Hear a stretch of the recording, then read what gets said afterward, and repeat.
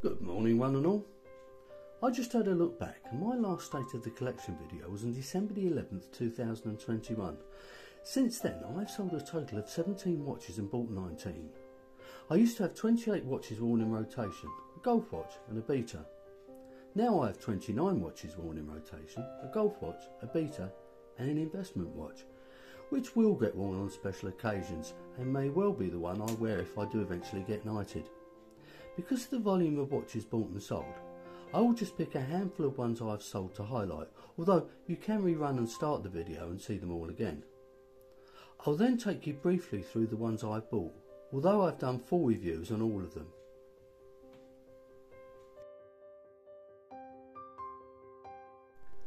The watch I most regret selling was the Dorenzo DRZ3. This was a beautifully well made Swiss watch with the Solita movement. The only reason I sold it was because it always appeared to wear a little large, but looking back I think it was something I just needed to live with. One watch I was pleased to see the back of was my Zelos Mako in bronze.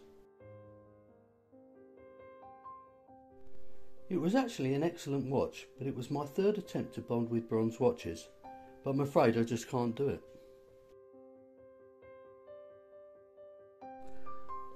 Another watch I'm not sure I should have sold was the San Martin SN021, an Explorer homage.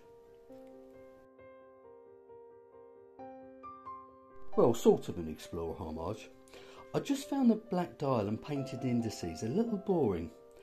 Perhaps if they were applied, I may have kept it. I made a mistake when I bought yet another vintage watch, the Le Chamonix Master Mariner.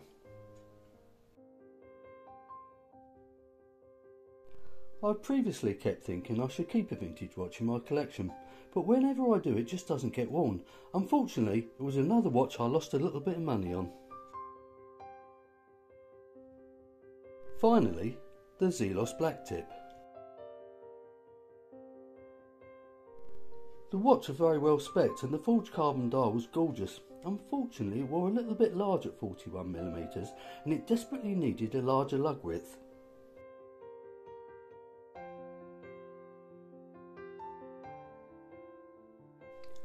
So what have I bought? And in no chronological order. First up is my San Martin beater, the SN034GA, which I actually bought from Simon over at Watch the Time. It's a cracking little 36mm quartz watch with a Ronda movement. As usual with all San Martin watches, the finishing is far better than it deserves to be for the price. And that bracelet is very comfortable and very well made. After selling both my Zelos watches, I thought it only right I should buy another one. I got an amazing deal on Horizons 39 with a GMT bezel. Like all Zelos watches, it's very well made, very well spec'd and represents good value for money. It's a 39mm but wears more like a 37. Don't you just love that textured dial?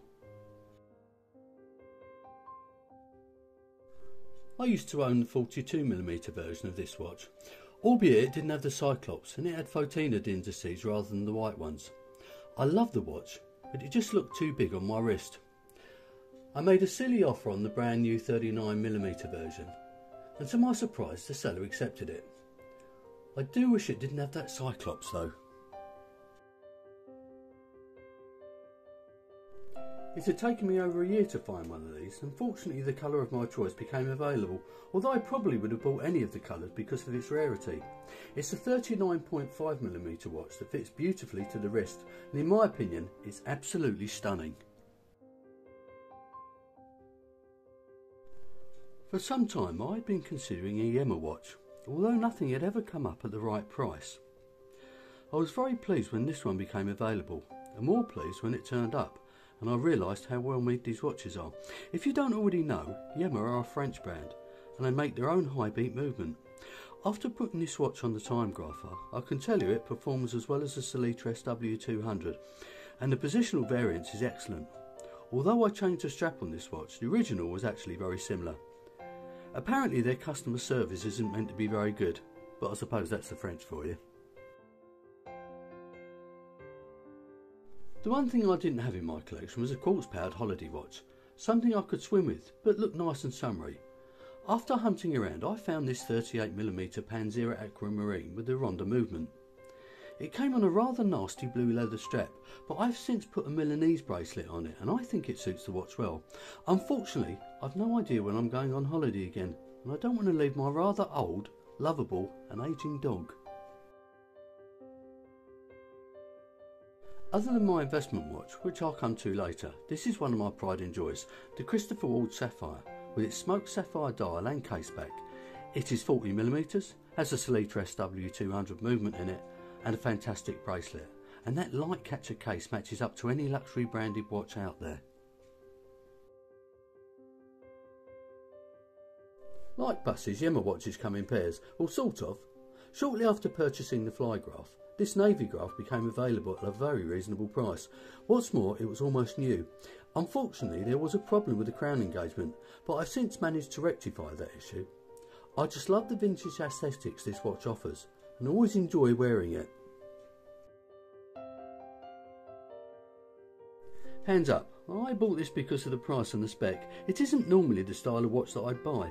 It is 500m water resistant, has a Sellita movement, there is a scratch resistant coating, the bracelet is excellent, the dial fully loomed, and of course it has an AR coated sapphire.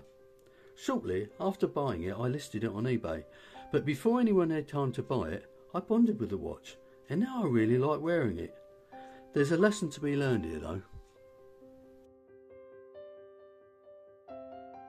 Although I have previously owned Tissot watches before, I'd never owned an automatic version. To be honest, I'm not a great lover of most of their designs, but I think this Couturier looks unusual and quite stunning. I changed the strap for this one, which incidentally has curved ends. The watch's highlight is its extremely accurate Powermatic 80 movement with its 80 hours of power reserve. When I bought this Axios Pathfinder, I couldn't make up my mind if I liked it or not. I knew it would be very well made, as all the reviews on YouTube were excellent. When it turned up, I was in two minds whether to flip it or try and bond. Fortunately, I bonded, and don't you just love that copper coloured dial? I did have to regulate it though, but that only took a few minutes. With what's going on in the world, I don't want to give this slightly modded Vostok Amphibia too much time. That said, it was great value for money, and I do enjoy wearing it. That's enough, I think. I'd never heard of Reverie before, but when I looked at the pictures of this watch, I fell in love. The green coloured Galouche dial is just stunning, and with its Miyota 9000 series movement in it, it is also well spec'd and very accurate. Like many brands, Reverie came out of Singapore. Believe it or not, I picked this up used on eBay for £200. This Nodos Sector Field Watch had been on eBay for a while. I'd sent the seller a few offers, but he didn't want to budge. Eventually we did agree on a price though, although it was more than I wanted to pay. I'd previously owned a Nodos watch, so I knew how good they were, but I was still pleasantly surprised when it arrived. The pictures just didn't do it justice, and this watch is just gorgeous and it fits to the wrist so well. Believe it or not, the factory regulated NH35 movement in it is actually accurate to 2 seconds a day. And then another Nodos watch became available at a more reasonable price. This was purchased from yet another YouTuber who, to be honest, sold it to me too cheaply. This has got a Miyota 9039 movement in it. It's got a 39mm case and a fantastic bracelet. And doesn't that dial just pop? Possibly the ideal summer watch. Only just arrived is my Raven Trekker 39. I bought it from a watch buddy.